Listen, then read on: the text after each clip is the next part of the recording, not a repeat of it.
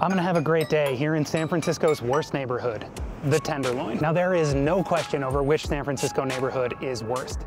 It is clearly this one. Some lists even say this is the most dangerous place in the country. And that's because crime here is basically legal. Police don't issue citations, they don't report crimes, and when there are obvious drug deals or violence going on, they look the other way. And you will see some of that later. So while the statistics show this neighborhood is bad, we have no idea how bad it really is. The Tenderloin has been called the largest open-air drug market in the world. It's said that you can get cheaper fentanyl here than anywhere else. And that is just part of what makes this place so dangerous and full of crime. The Tenderloin also happens to be the epicenter of homelessness in San Francisco. And San Francisco might be the epicenter of homelessness in the country. Plus, there is no debating that this neighborhood is very, very dirty. But is that really all the Tenderloin has to offer? I don't think so. This is not gonna be one of those San Francisco sucks videos, even though they are really popular and they take place mostly in this neighborhood. Instead, I'm gonna visit some of the best places in the Tenderloin because there are a lot of really great places here.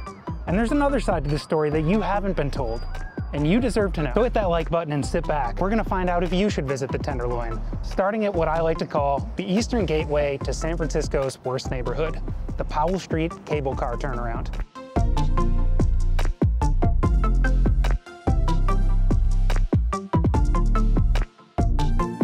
This is City Hall, the southern gateway to the Tenderloin. This place is funny because it's both one of the most popular tourist attractions in the city and right on the edge of the worst neighborhood in town. This guy is screaming unintelligibly at the tourists waiting for the cable car. Technically, we are not in the Tenderloin yet, but if you're a tourist, you are almost obligated to come here. Plus, it is really fun to watch the employees turn the cable cars around.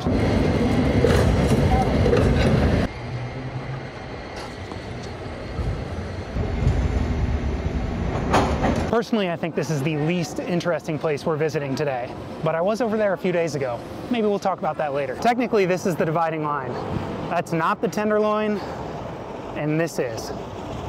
And we are going that way. But don't fall down there.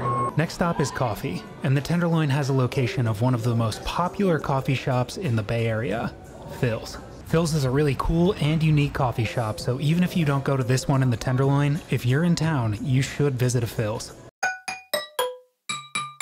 We're going there later. But it's still early and we're gonna check out the bar scene later. As we ease our way into the TL, you have to know some history. The neighborhood is full of architecture and historical sites that will make your trip more exciting.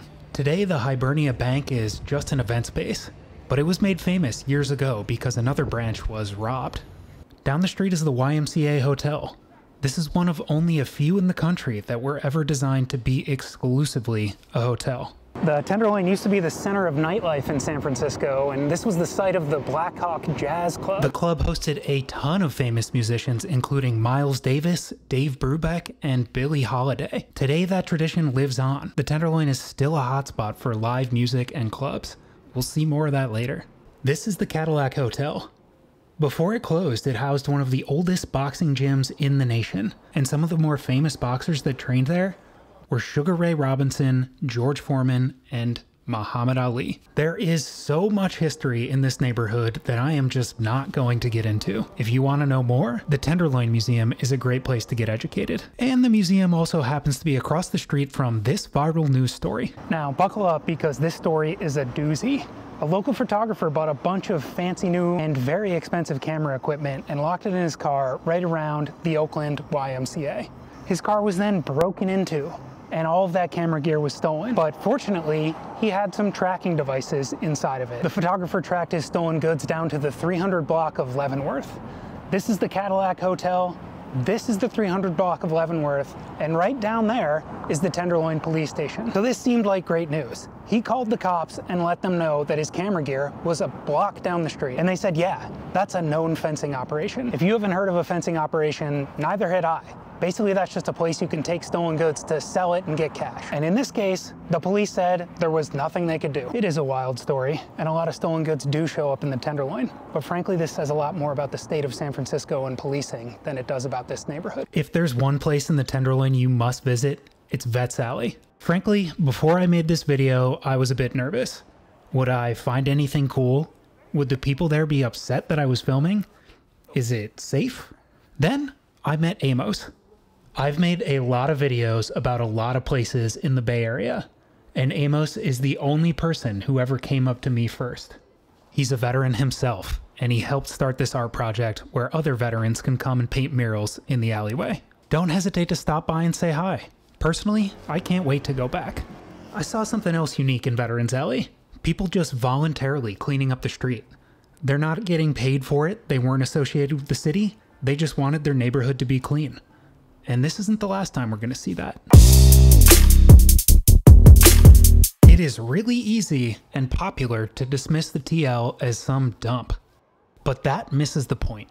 This is Bodecker Park, and Amos said I should stop by, and I'm glad he did. It's a clean, safe space for the community to gather, play games, and for children to hang out. That is one of the fanciest rooftop bars in the city. I believe it is called Cityscape. I didn't know it at the time, but right outside the park, I ran into this man, who I believe is known as Uncle Ralph. For the past 7 years, Ralph has been cleaning this stretch of the Tenderloin. He doesn't get paid, he does it because he wants to. Some say Ralph's decision to live on the street makes no sense, but it is a choice that he's made, and local businesses and community members love him for it. He has managed to do, as one man, what the city cannot: keep the street clean. The issue of homelessness in the TL is a big one, but you already know that. What you might not know is that the food scene in the Tenderloin will shock you. In the past few years, sadly, a number of places have closed. The Tenderloin is the best place in the Bay Area to get soul food. This used to be Rusty's Southern, and sadly it's something else now. But right around the corner is the most famous soul food restaurant in the entire Bay Area. This is Brenda's French Soul Food. It's basically impossible to get in here on a weekend, but if you get the chance, this place will not disappoint. But time is tight, so today I'm getting pizza. And for that, I'm going to Out of Sight Pizza. Out of Sight is the type of place that isn't supposed to exist in the Tenderloin. It's frequented by the sort of people that aren't supposed to be in the Tenderloin. And that's because their pizza is incredible.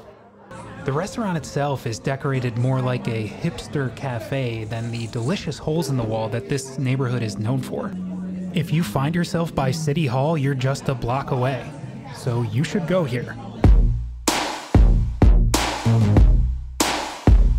I'm not a huge theater guy, but if you are, this is the place for you. The Golden Gate Theater is currently showing The Wiz. A lot of the theaters have closed. But the TL is still the theater center of Northern California. This is the Curran Theater, which is right next to the Remby Theater, which is part of the American Conservatory. This is the Great American Music Hall. Some of the famous people that played here are the Grateful Dead, Billy Joel, and even Robin Williams filmed his HBO special inside. The Grateful Dead have also played at the Warfield. And who hasn't played here?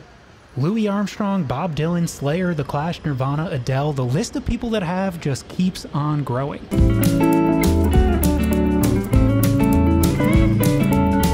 I had absolutely no idea that there was a garden in the Tenderloin. But let's check it out. Well, unfortunately, it's locked.